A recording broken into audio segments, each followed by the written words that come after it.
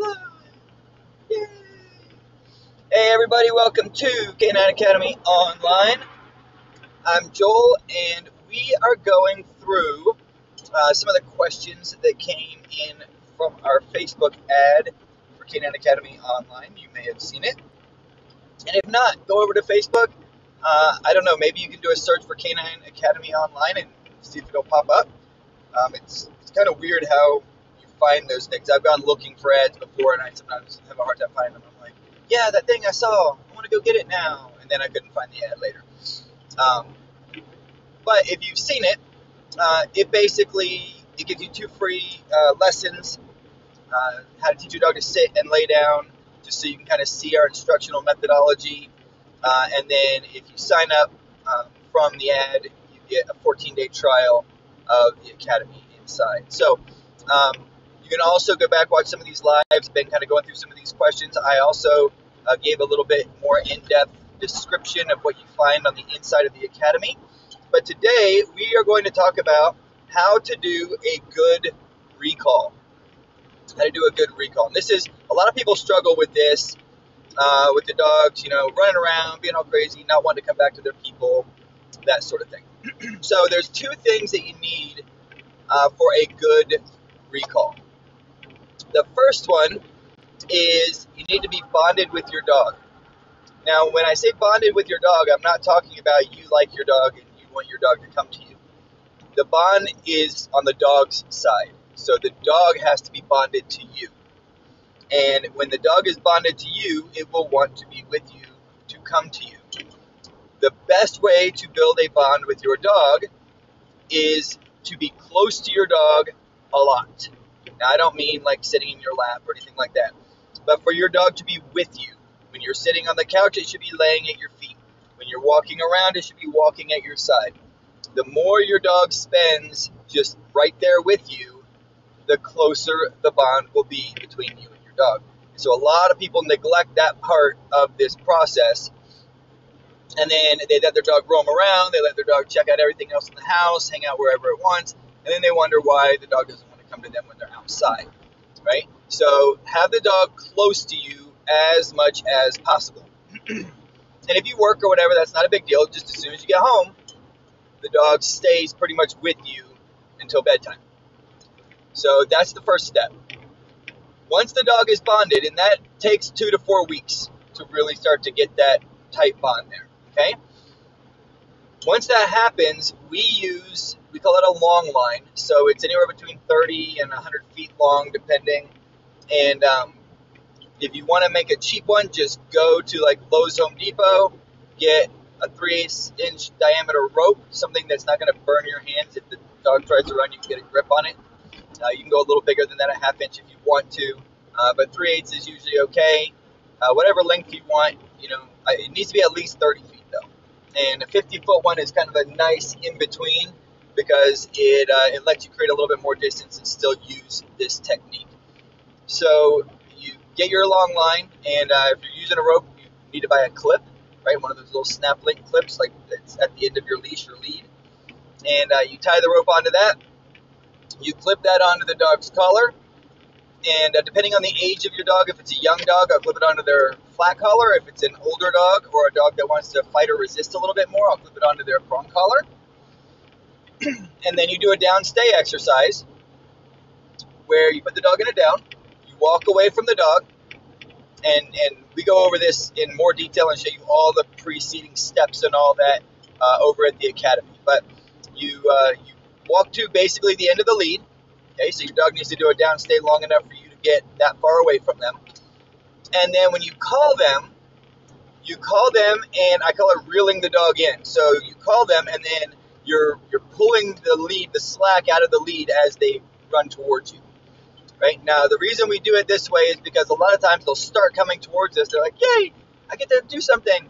And because they've been, waiting. They've been laying in their place or sitting in their spot. And then you basically say, you can break your position. And they're like, yay. And they start to run towards you. And then they're like, whoa, what's that squirrel over there? And they divert off to whatever little thing just distracted them, right? So when you have your long line and you're reeling it in, taking that slack out, as soon as they go to divert off, you just continue a positive verbal praise. So you should be doing that the whole time. we use let's go and good go, good go, good go, good go. And as we're praising the dog with good go, we're just reeling them in. Whether I'm basically having to force them to come my direction or whether they're just diverting off and I'm just giving a little, as I'm pulling, it gives a little bump on the lead. And they go, oh yeah, sorry, I'm supposed to come to you. However that works out, I reel them into me. And then once they get there, they get lots and lots of praise. Okay? So if you make this a negative thing, if you start yelling at the dog for not coming and all this other kind of stuff, you will just make your problem worse.